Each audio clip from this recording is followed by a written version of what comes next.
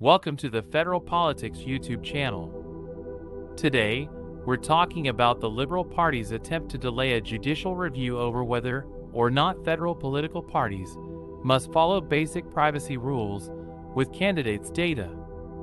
Right now, as it stands, there are no rules and zero oversight into how federal political parties collect, store, and use sensitive personal information about Canadian voters.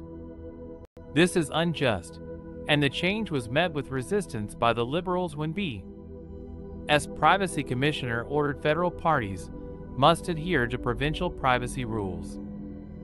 Global News reported that the Liberals countered back with a proposed amendment to the Canada Elections Act that confirms parties and their representatives are allowed to collect information on Canadian voters from whatever source and use it however they please.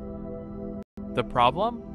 This new amendment doesn't provide any security measures whatsoever. To make matters worse, Canadians are limited in their power, as parties are now required to post a privacy policy on their websites. But those policies can be changed at any time, and with no independent oversight, Canadians have to take the politicians at their word.